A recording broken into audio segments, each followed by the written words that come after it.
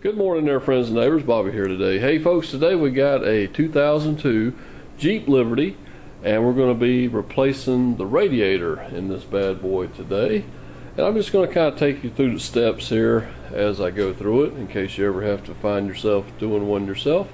First thing we've done so far is we've drained the coolant. And I'll go ahead and tell you what our first step's going to be. I've done one of these before. We're going to pop this grill out, okay? Looks like there's about 4 screws across the top. I think there might be a couple hid down in here that may just snap in. Pop the grill out, and we're going to go and pop this upper radiator support bracket off of here. It actually separates, and of course we'll have to pull these 2 screws out of the hood latch assembly here. So let's go ahead and get started and get that knocked out.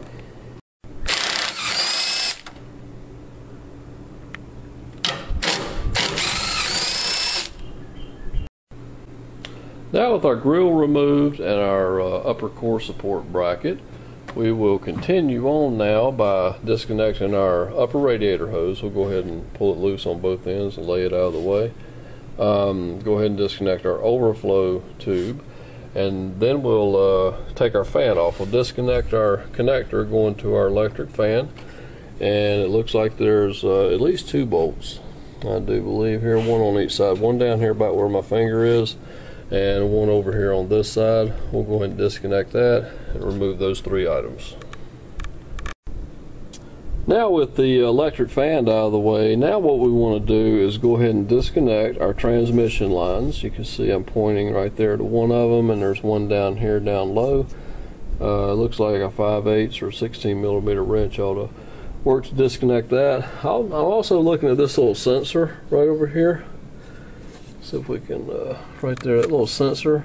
It's not really connected to anything, but the way that it's sticking out there, I'm going to go ahead and remove it and get it out of the way because I don't want to break it when I start pulling this radiator out of here. So we'll pull the 10 millimeter bolt off right here and just lay it out of the way.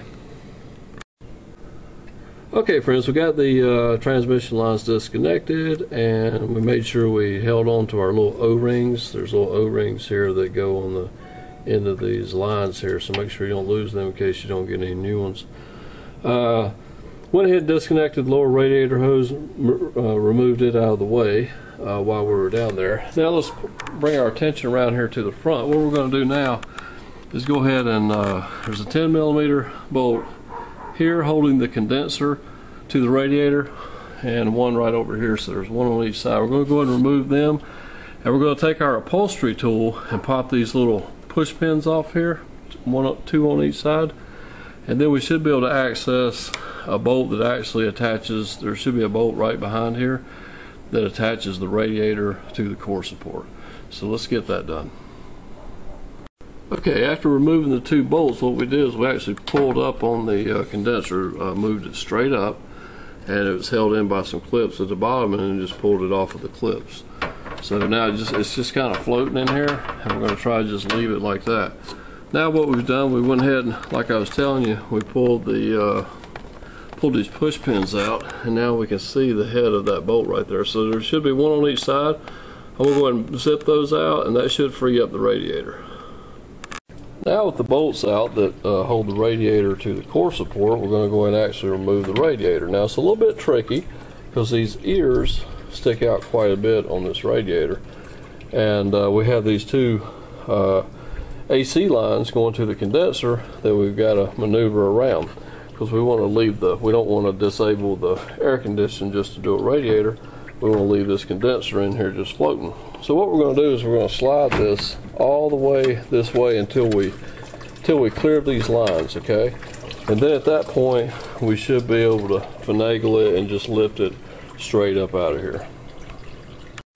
Now with the radiator out, we want to make sure we take all of the like rubber grommets and stuff like that off of this radiator because we're going to take it back to the parts store. This is actually a warranty job, and we want to take all of our hardware and things off of here before we take it up there. So we got little rubber grommets at the bottom for the radiator to sit in. Make sure we remove all this stuff and keep it here at the shop while we go and exchange the radiator. So we'll work on that. We'll make sure we got this thing good and clean. we'll go pick up our new radiator and then we'll get started on the installation.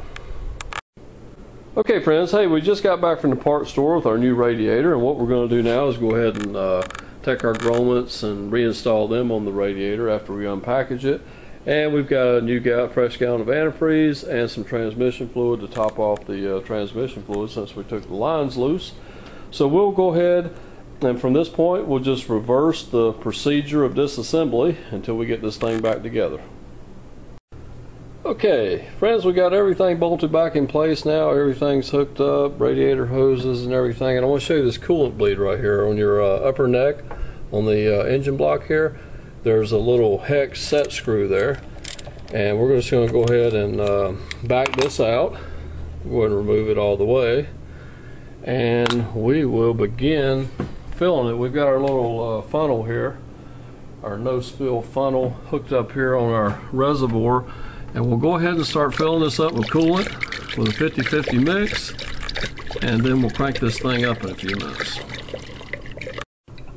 Now friends, we've already reinstalled our little bleed screw here, and we've got our funnel here at about midway point. Actually it's still bringing a little bit in right now, but I'm going to go ahead and crank the vehicle up, and we'll let this thing run until it gets up to operating temperature, and we'll make sure we got our coolant level set correctly, and then we'll take it out for a test drive here in just a little bit.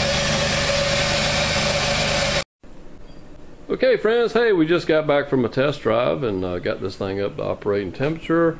We've already double checked the coolant level, checked for any minor leaks of any kind, and everything's good to go. Hey, it's time to call the customer and let him know he can come pick up his vehicle. Friends, I want to thank you for taking the time to watch this little video today. Don't forget to subscribe, and we will see you next time. Take care.